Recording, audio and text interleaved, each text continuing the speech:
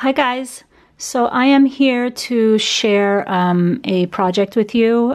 This is a video response to Christy's challenge. She is twinz4me2 here on YouTube, and she is doing a quick challenge from a video that she saw, and there are 3 prizes. You don't have to mail anything in, and it is due by the 31st of October.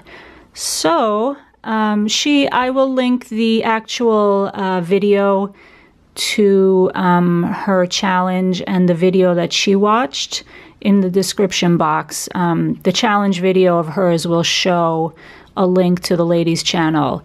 And she challenged us to make a wallet, a mini wallet. I'm sorry, I'm like trying to think of the best way to describe this. She challenged whoever wanted to take part in making this mini, which is like a wallet.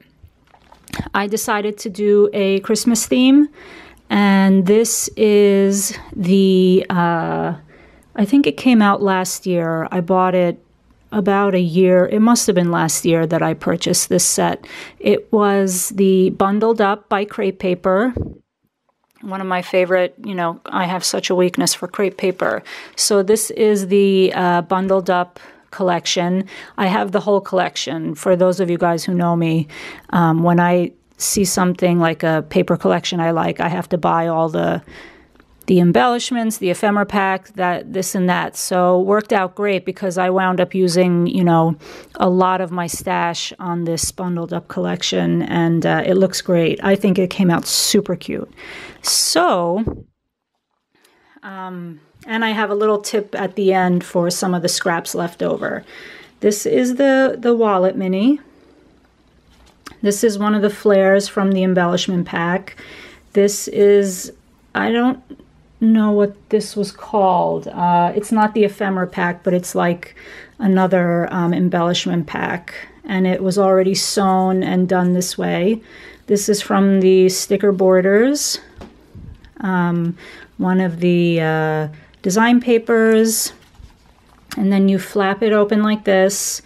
And again, with the ephemera pack, I layered 2 of these together, put some bling scattered around, and this already had sparkle on it, which says Dashing Through the Snow. And I love this plaid, this particular, I think this is like a B-side to one of the sheets. Love that pattern. And then this is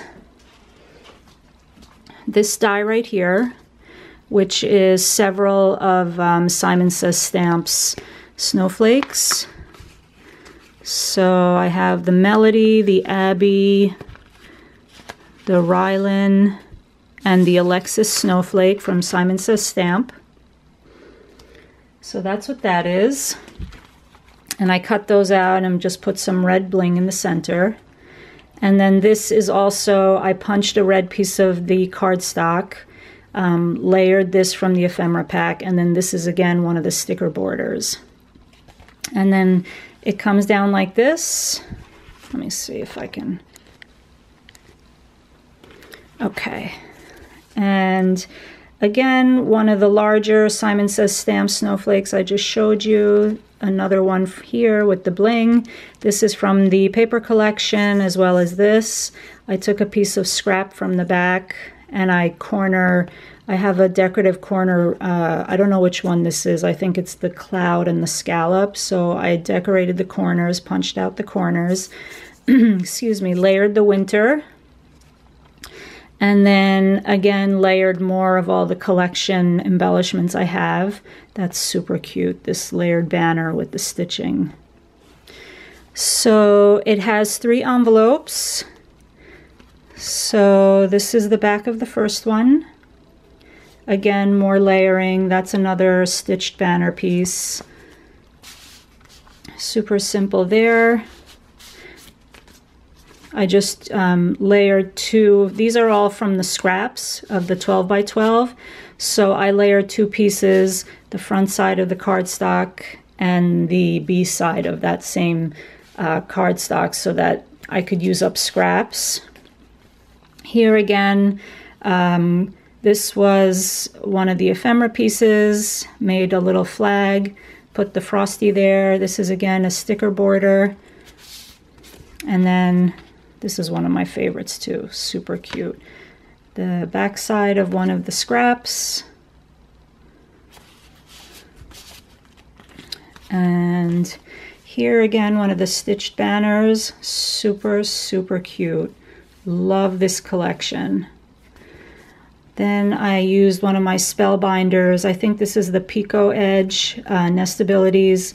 Used one of the pieces from the collection. And then here, same thing, layered that. That says dated with a little bling piece. Another tag. Oh, I just love the colors in this collection and, you know, the imagery and just, I love crepe paper. And then here again, I use the stitch banners here. And I just made a simple little scene here with snow day, some bling all over here, like scattered like snow. This adorable image, she's so cute on her sled. Some of the paper, the sticker border again, one of the trees, and this is my paper tray ink little star from the Matchbox, that kit that they sold. So yeah, that's it. So that's my wallet mini. That's my video response. And what I wanted to show you guys too, a little tip. You wind up, when you cut down the envelopes, you have these little pieces of the envelope left over, and they are like pockets. So what I did was, when I made the hinges, I created 3 more hinges, and on this one, what I did was I did the, you know, the 3 pockets, and then I took the hinges and I used those scraps from the envelopes. I punched the little thumb holes and I made 3 more pockets. So you can tuck in like tiny tags in here, receipts, more tags, and like, you know, memory pieces from whatever you choose to do the theme in for your wallet mini.